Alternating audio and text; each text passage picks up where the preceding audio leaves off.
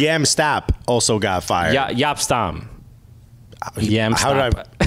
You said Yam Stop. Yeah. Stop. What is going on with my brain today, dude?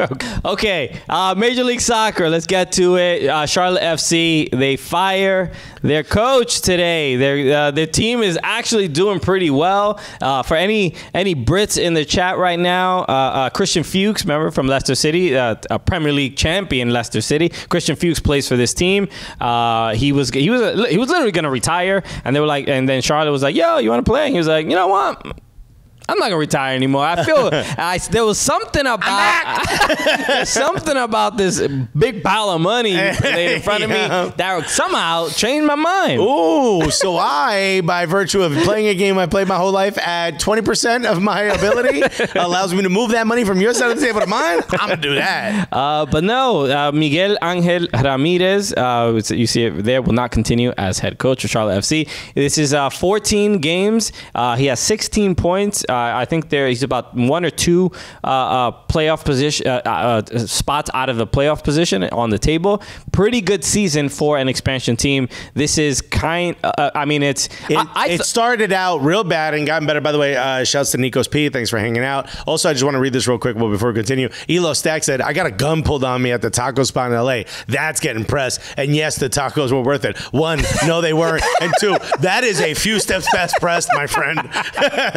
We've moved beyond pressed." Okay. Okay. We've gone to depressed, actually. Yeah, that's just a few steps beyond press.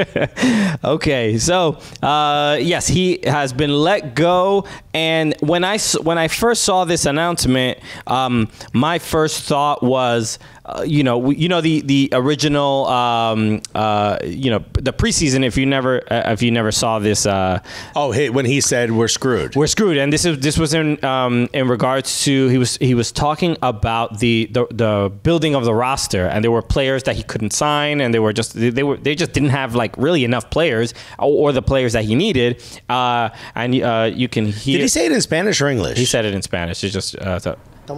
But he's Argentinian, so what is the term they use? Estamos cagados? What is it? Jodido. He said, estamos jodido. Is he Argentinian? I don't know where he's from, actually. I thought he was Argentinian. We'll confirm that in a second. But you hear it there in the background. But he, a pretty good coach. Decent start to the season. He took that team and got them playing well. Yeah, we thought Charlotte were not going to have a good start to the season at all. He's from Spain. Yeah, see? Oh, but he's a Canario. He's from the Canary Islands. That's why he sounds like us. Oh, okay. That explains it.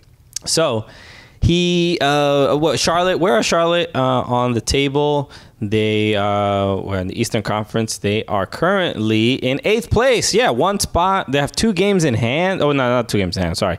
They are 2 points away from 7th place Miami. This is for an expansion team. This is incredible. This is pretty good. They're playing well enough. Yeah. I mean, FC Cincinnati would have traded 4 or 5 players to be able to play this way for the last 2 years. And for your first season to not like give up a whole gang of goals is pretty impressive. There's got to be way more to this than they've given up 18 goals, and they're not even and that's better than teams that are above them. Oh wow, Arlo White left NBC. I did see that. Yeah, I didn't see that until now. Wow. Yeah. He's gonna. They said he's going to MLS. Back to MLS. What? Remember, Arlo used to be for NBC. He used to.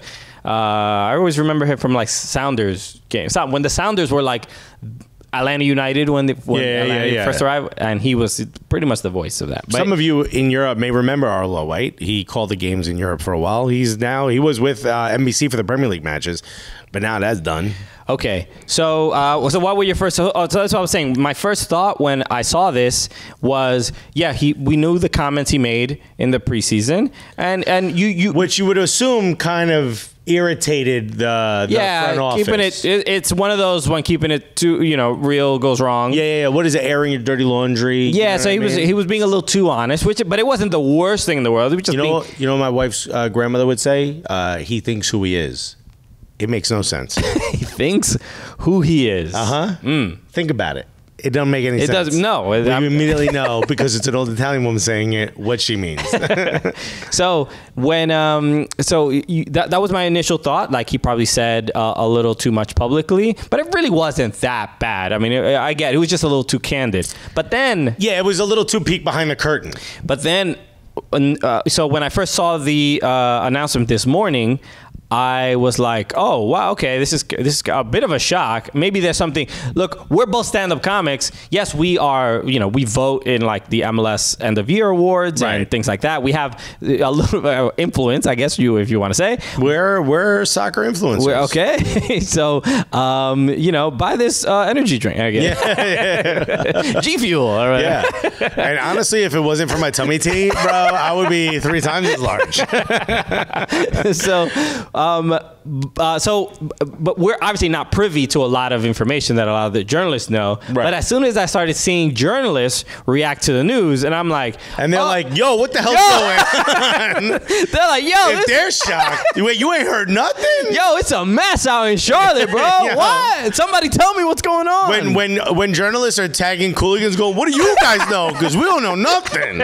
That's when you know something is wrong, kind of like from a institutional level at Charlotte, and clearly the coach didn't see eye to eye with whatever. Maybe the sporting director, maybe the owner, David Tepper is the owner. He owns the Carolina Panthers and the NBA team, I think, right? The Charlotte Hornets. I think he owns. I know for sure he runs the Carolina Panthers. Yeah. But I don't know. Yeah, I don't know how much influence he had in making this decision. Supposedly, he's the one that made the decision. Okay. And I think they replaced him with a guy who used to. This is the first time we're getting spam. Hey, look at that! You know what you should do? We should. Wet girls are here, bro. Don't read it. We should change the chat to be only people who subscribe. Can you do that? Yeah, I don't know if I can do it after. That feels less fun. No, I mean, but is this fun? This wet girl thing? All right. I mean, block it. Remove report. Yeah. Okay. I got it. Hide user in the channel. You can do that. Okay. So the what was I saying about Charlotte? Oh yeah. So the owner of the team. I don't know how much influence they had in making this decision, but when this early into the season, you don't. It's not a good look for, especially because the team is doing well. Look, something must have happened. I don't want to believe that this was just like on a whim. The guy who gets the job now was an assistant under Patrick Vieira at NYCFC. Yeah. So it's cool to see Atanzio, Christian Atanzio, right? Or Latanzio. Hey, yeah. Yeah, I remember seeing him at Yankee Stadium. He's like, okay, so this is what you guys are going to do. All right? That'd be great. He comes down a wife beater. I'm sorry, A shirt and an A shirt. Whatchamacallit? It's definitely the owners.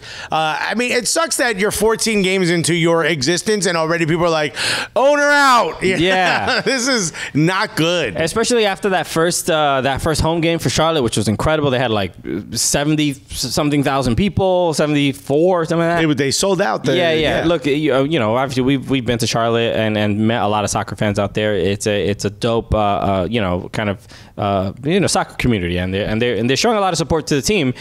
Even we've seen a lot of like Charlotte fans who are very new to soccer that are like on Twitter like, what's the offside rule, and like literally doing that. But our friend Joe who lives down there got 4 season tickets. Right, and he's always texting us like, what's this offside rule? Yeah.